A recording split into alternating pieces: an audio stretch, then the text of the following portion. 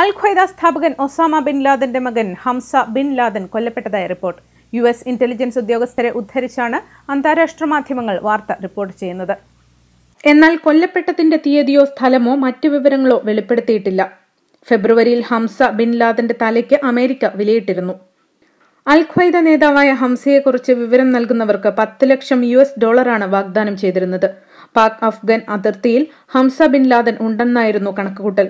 അമേരിക്കയ്ക്കും സഖ്യകക്ഷികൾക്കും എതിരായി ആക്രമണം നടത്താൻ ആഹ്വാനം ചെയ്ത് ഹംസ വീഡിയോ ഓഡിയോ ടേപ്പുകൾ പുറത്തുവിട്ടിരുന്നു.